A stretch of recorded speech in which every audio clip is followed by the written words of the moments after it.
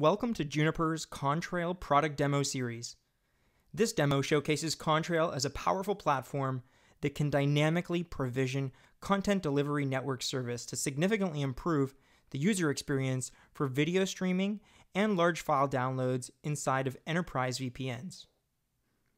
See, enterprises are increasingly leveraging multimedia and mobility technologies to communicate, educate, and share content.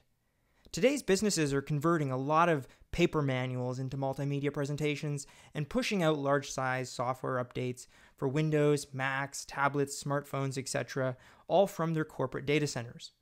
So the employees receive updates on their smartphone and tablet apps through Wi-Fi, and these updates tend to be very big, like multi-megabyte in size. In addition, large business-critical internal data files may need to move between branches and the corporate headquarters.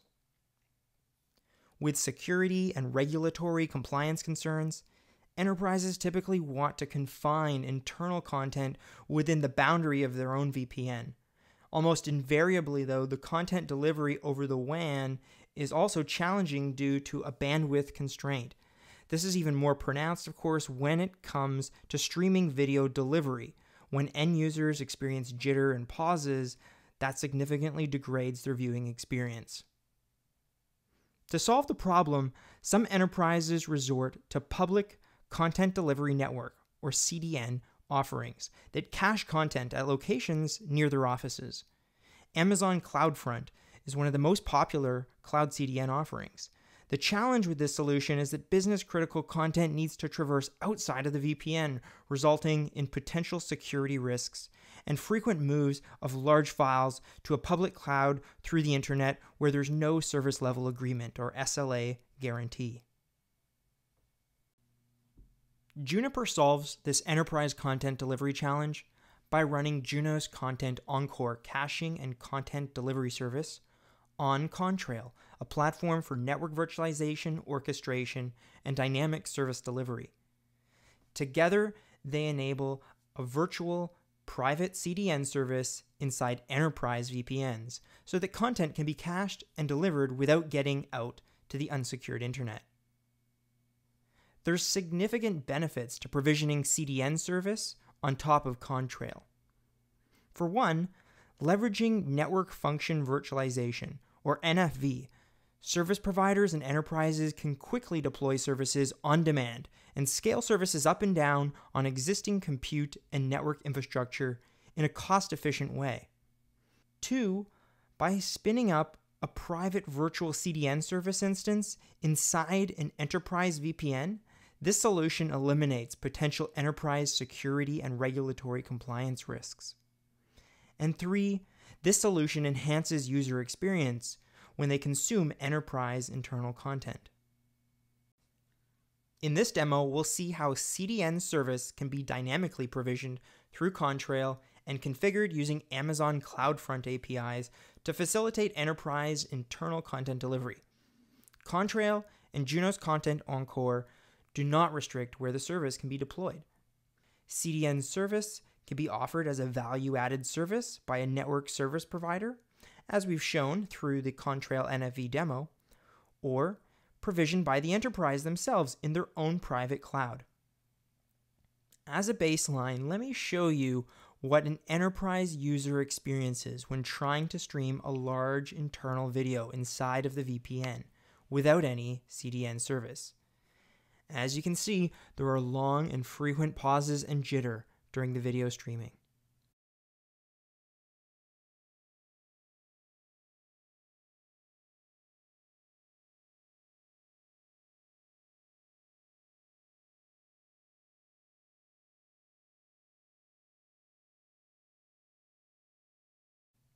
Next, I'm going to use the OpenStack user interface to instantiate a virtual CDN service instance to enhance the video and content delivery.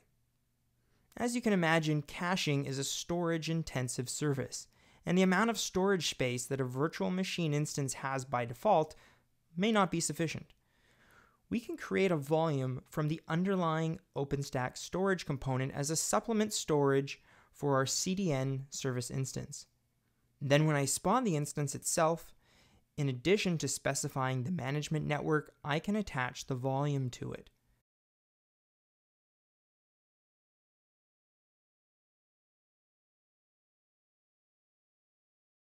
I click on the Volume Options tab and select Boot from Volume. Then, put in the name of the volume I just created with a device name /dev/vdb. In addition to seeing the volume being attached to my CDN Service 1 instance in OpenStack, I can also log on to the CDN Service instance and verify that the service recognizes the additional storage volume and is using it. Because this is a dedicated virtual CDN service instance for my business, I can provision it based on my infrastructure design through Amazon's prevalent CloudFront API. There are multiple ways I can provision the CDN service. The first is through Juniper's homegrown Firefox plugin, a graphical UI configuration tool. I just fill in a few blanks without the need to understand the syntax of the CloudFront API. I can verify that the configuration went through using Juno's Content Encore's CLI, and now the CDN service acts as a proxy of Origin 1 as one of the content sources. I can also issue a set of raw API calls by filling in the XML scripts and send them through an HTTP post so you can actually see that Juno's Content Encore CDN service can indeed be provisioned by CloudFront APIs. Here, 2 more content sources have been added.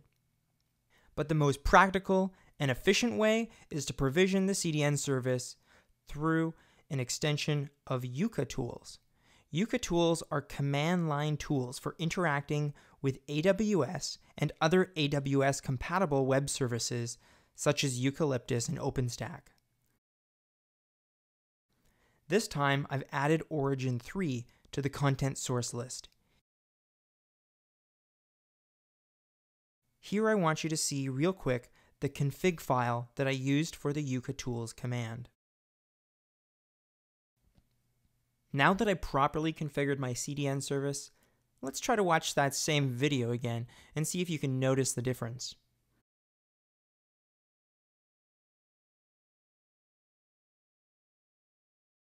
No more long pauses, no more jitter. The video looks much smoother.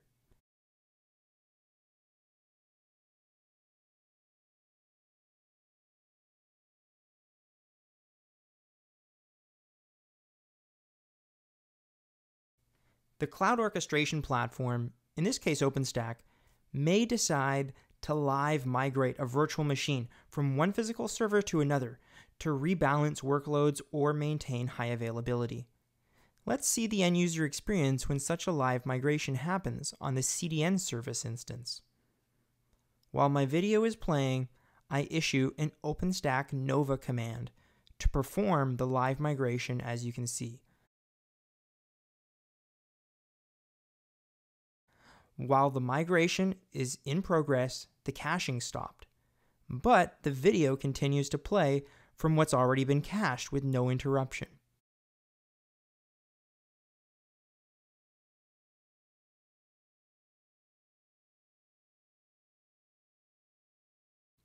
If the migration takes a short enough time as usual, the caching will restart with the CDN service on the new physical server, and the video streaming will just continue, and the viewer will never know.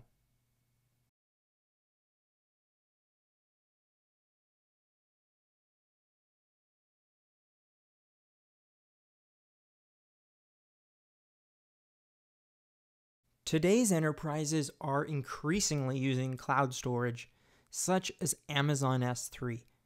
As a last step, I want to show you the user experience enhancements with Juno's Content Encore CDN service running on Contrail when consuming content stored in Amazon S3.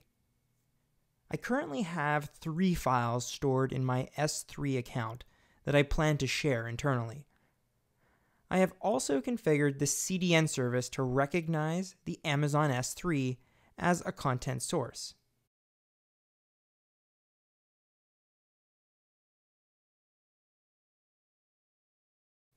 If I simply try to download a file from Amazon S3 without any caching, you can see it takes a while, say 20 odd seconds. If I use my CDN service as a content proxy, then the first time it's a bit slow, taking about 2.1 seconds to get the same file. Subsequently, when the same file is requested again, it's already in the cache, and we can get it almost instantly in 0.03 seconds. If we try this on another bigger file, we would see the same remarkable user experience improvement. Now, if we inspect our CDN cache, there are 2 cache entries for each of these 2 files, one in the RAM and one on the hard disk. And that concludes today's demo of dynamic CDN service running on Juniper Networks Contrail.